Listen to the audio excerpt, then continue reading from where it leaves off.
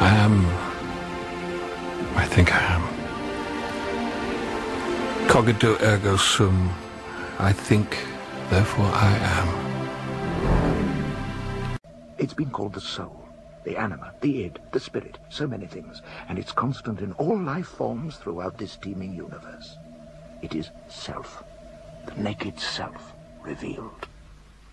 Your sixth sense has always been there. It's just a point of finding the door. Once you can hold it, you can open it. Once you can open it, you'll understand.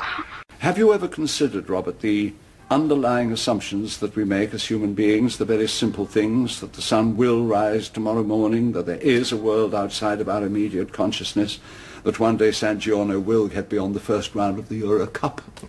It was a lamentable performance. I was there. That we are, apart from our Lord, alone, the only conscious beings in our universe? Yes. What if we are not alone, Robert? Little green men from outer space. It's wish fulfillment, hysteria, loss of faith, it's whatever. Not out there. Right here. There are burrowers beneath, you see. The land that time forgot. The worlds between. The great old ones. The minds outside of time. The time out of mind. The time, mind, time. So there are things you don't know? A great many things. I'm young. I'm learning. Do you remember becoming aware of yourself, Alpha? Do you? I'm more interested in your opinions. No, I do not. Not the process of becoming. I remember moments of being, but there is no single moment of creation. No let there be life that I am aware of. But you are aware? I think so. Self-aware? Yes. What we would call conscious? I believe so. And yet how do we know this? That each of us is conscious. How do I know that you, Alpha, are conscious and not just a highly complex program designed to respond to every possible question that I might ask you? How do I know that you, Father Marquez, are conscious and not just some highly complex program?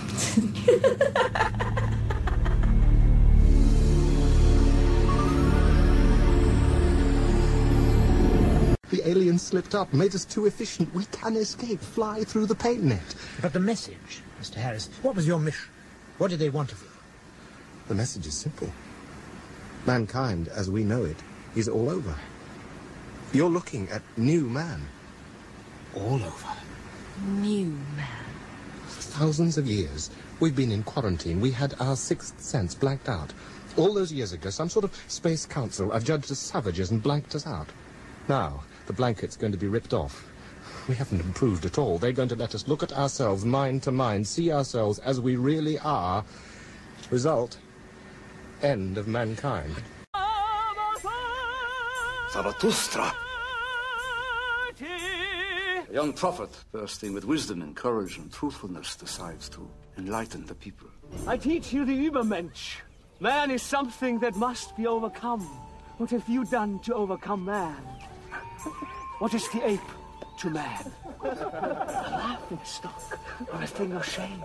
Just that man shall be to the Übermensch. We know what must be done. We know you old ones are simply fodder for the aliens. We know your minds are weak and dangerous. We are one, invulnerable. You are individual and therefore vulnerable. What you think of as your newfound strength is in our terms a nothing. You live by yesterday's code, and sadly are considered too old to change. We accept that privacy and individual freedom are dead forever. We are now, when necessary, one mind, one group mind. We are in communion with equivalent group minds throughout the world. When merged, we create a totality so powerful that we could, without moving, change the course of the moon or decide and implement a universal policy for the world. This we intend to do as soon as we have dealt with the aliens. You think in your antiquated individuality that you are powerful, yet you are unknowingly the Achilles heel of our threatened world, and must therefore be The fact is that it is you, the peoples of planet Earth, who are the aliens. An experiment in symbiosis that we, the General Council, allowed against our better judgment. An experiment that has failed miserably. and will now be terminated. Your mythology had it right in essence, Mr. Smith, but wrong in detail. There was a creation, and there was a fight after the creation, not a physical fight, as man has interpreted it, but cerebral. A clash of opinion. On the one hand, the Supreme Council, the good angels, as your mythology would have it, and on the other, the bad angels, who were simply dissidents. They wanted to settle on the planets using life forms which had already successfully adapted to the planet's environment as host bodies. They advocated simply moving into their minds and taking them over. Physical life versus cerebral life, Mr. Smith. The discussion ranged over millennia. Finally, the Council agreed that the dissidents could carry out their experiment on just one planet. A primate life form was found that seemed suitably advanced to be symbiotic host for the dissidents. The dissidents entered the host minds, and so the experiment began. This moment, their being sent away, is stored in your racial memory as the fall of Lucifer and the bad angels, and your planet Earth, which was chosen as suitable for the experiment, is the real hell of your mythology. Nothing can be isolated unless it's in a vacuum, Father. Power cables go in and out, fiber optic lines. You could use these things to communicate? Yes. But that means you could be anywhere in the world. Get in anywhere.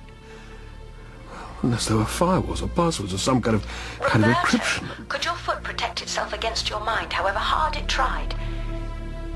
I can go wherever I want. My consciousness, that thing you refuse to believe in, that thing you dare not believe in because you may have to kill it. I don't know. That consciousness extends all over the world. Think, Robert, of how our world is wrapped in an infinitely complex web of information and communication. Visible cables and invisible waves all around us. That's where my consciousness is. It must be massive. Virtually infinite. No, that cannot be. Do you remember what I told you about bending time? No, time cannot bend. Nothing is fixed, Bobby. We can go back and change things. Time is not a prison. It is a door. Oh. Remember this. Remember. You know, everything going on at once, like the pages in a book. I don't quite see what you mean, Lenny. Well, suppose you've got a book and you're just sitting down to read it. Yeah. And you begin in chapter 1 and start ploughing your way through, don't you? Uh-huh. Well, you can't reach chapter 7 until you've read the first 6 chapters. But that doesn't mean chapter 7 doesn't exist. You just haven't reached it yet. Sure. Well, couldn't time be like that? The normal thing is to start at the beginning and go on. But I suppose it is possible to skip a few pages or even turn back a few. Watch your step, Earthmen. There are things out here, even on the fringe of space, you don't comprehend. You don't understand, can't understand. That no beings in a three-dimensional world can ever hope to understand. 3 dimension? You mean there is another dimension? Aren't you really afraid that Alpha destroys the uniqueness you claim for man? She's a new mind, and like ours. And like it or not, we have to share the universe with her. No, it's an immensely sophisticated machine, that's all. Well, aren't we no more than that? No, Doctor, we are children of God. I don't believe that. And if we stop your finance, we end your employment, we remove your qualifications, take away your room, throw you out of the country, what would you do then? Well, I guess I'd take up carpentry. I've always had a bit of a yen to work with my hands. Yes, but at least you would adapt and go forward. If we turned off Alpha, what would happen? You cannot know. Oh, but we can make a good guess. Nothing. It would stop. And what if you're wrong? What if she's alive? What if God holds all life as sacred? What then? Well, we can't know that. Actually, I think you can. What do you mean? You can touch her. Oh, now you're being absurd. I can touch a monitor screen, that's all. You can interface directly with her. Direct mind-to-mind connection.